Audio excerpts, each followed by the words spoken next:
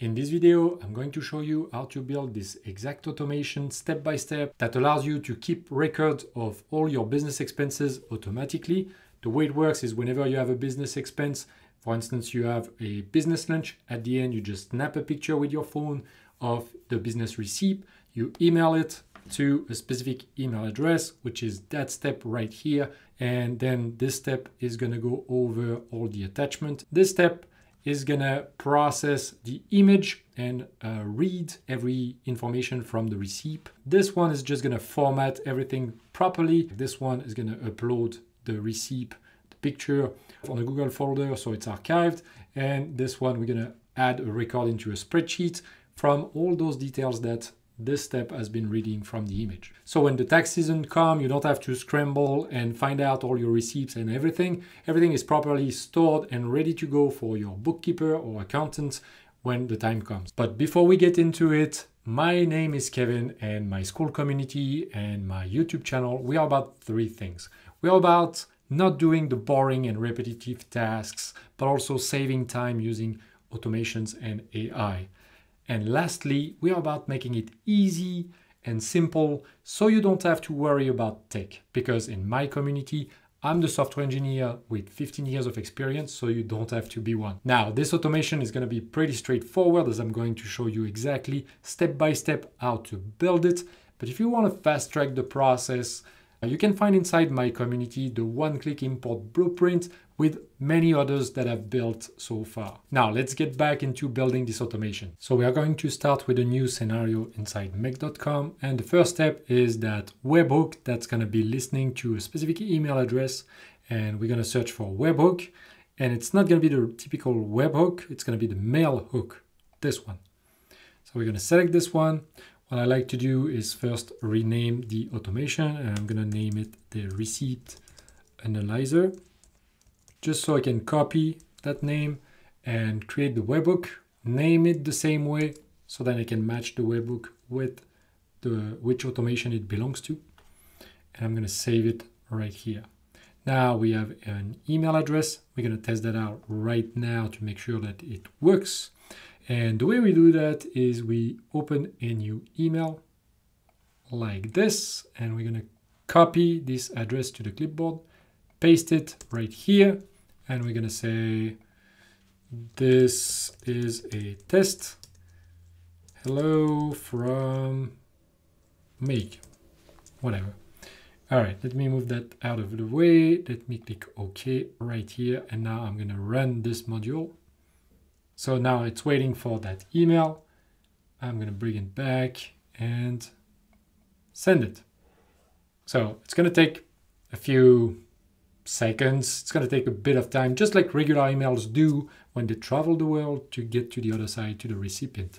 So we're going to see shortly that it's there. There you go. So we can see that the subject is, this is a test. The text is actually hello from Make, and the attachments, this is what we're gonna check in the next steps, just because this is where the actual receipt that we're gonna start having, that we're gonna have snapped a picture with, is gonna be attached. So let's get on to the next step. So the attachment is actually a list of attachments. So because you can send multiple attachments inside one email, we're gonna just go over that list, and for that we use a iterator. So we're going to select that attachment, which is this. So now if we send 3 receipts inside one email, the automation is going to work and process them one by one with the rest of the flow. I'm going to click OK. Now we're going to go to the next step, which is going to be the ChatGPT step that's going to analyze the image itself.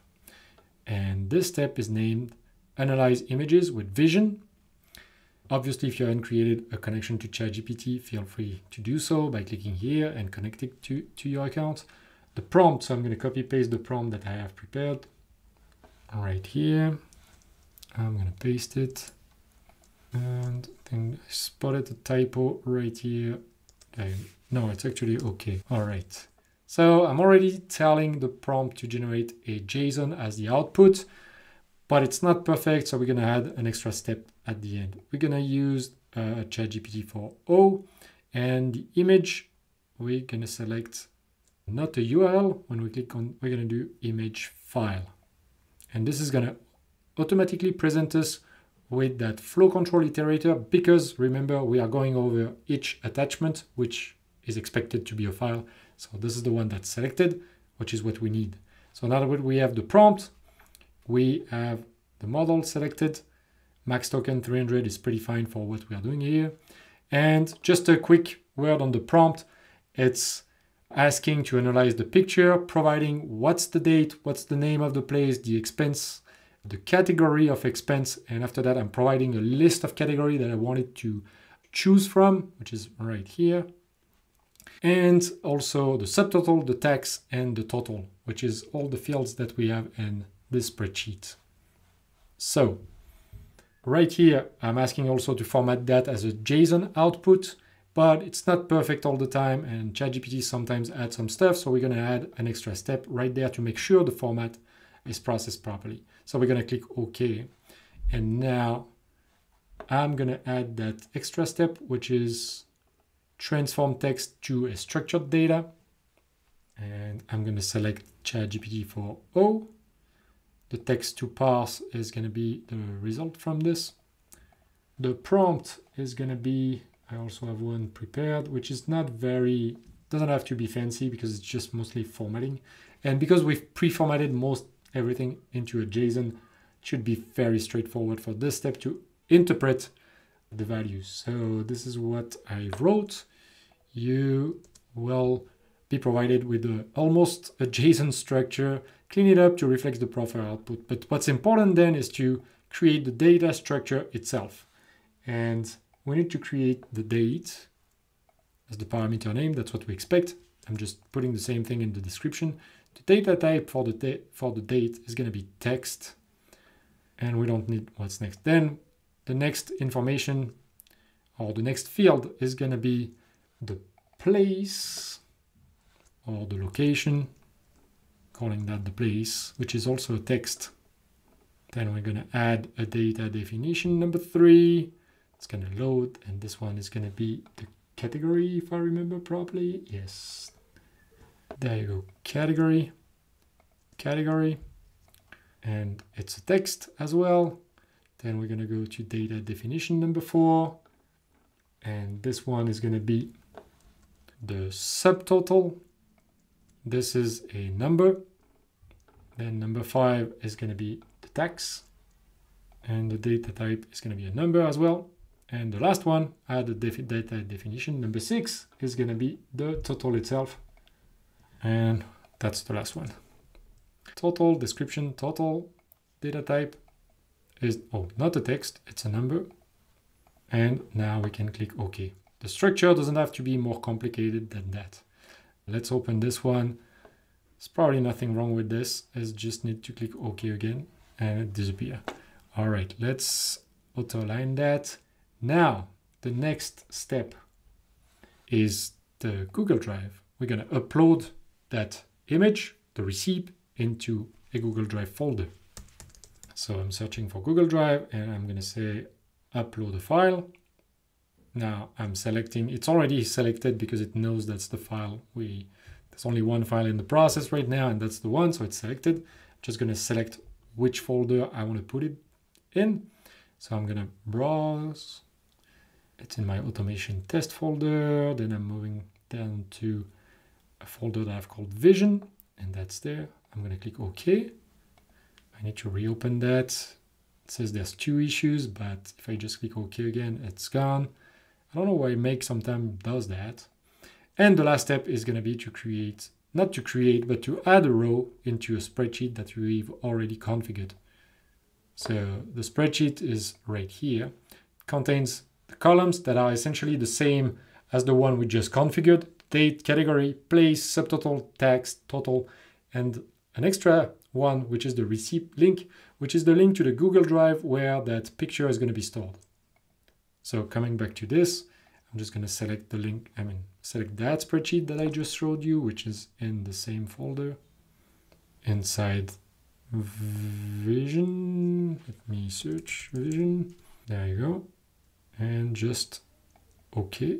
Oh, That's the folder. So if I search it, the receipt analyzer, that's the spreadsheet.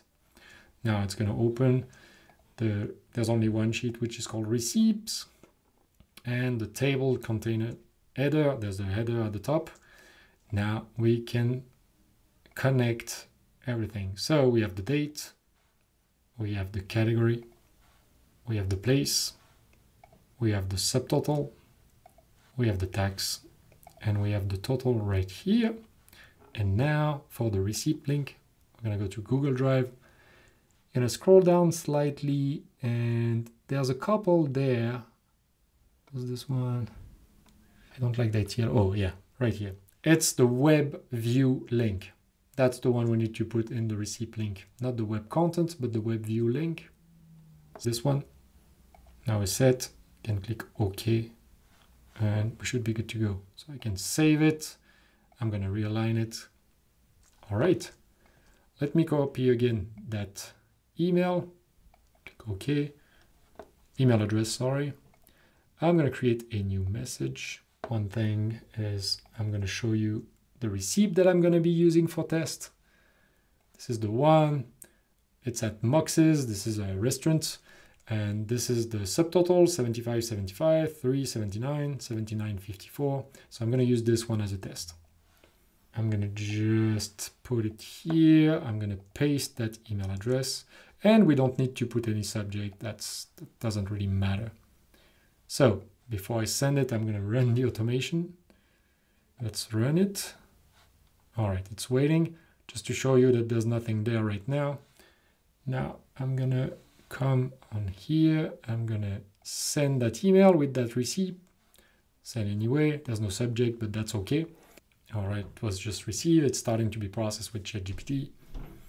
Structure, upload the file, and route a row inside this. So now that we see that, if I reopen my receipt, right here, we can compare data. So it's Moxie's Test Kitchen at Shaughnessy. That's the one. The category, it's not there, but it's in my meals and entertainment category. The date is the 25th of Feb in 2023. That's correct. And the price is, subtotal is 75.75, tax 3.79, and the total is 79.54. So process, the data is correct. And now if I just open this, I mean, we can already see in the preview that it's been uploaded, but I know it's in that drive. See, it just appeared right now. And now if I open it, this is that receipt that was processed. So again, if you want to get access to all the templates you saw today and join a community where you can get all your tech questions answered, or you can jump into calls and talk to me on a daily basis, then jump into the Offered Free Time community. There is a course about make.com and how to get started, and a bunch of other cool templates like the ones you saw in the video today. I hope to see you there, and either way, I hope you enjoyed this video, and I'll see you in the next one.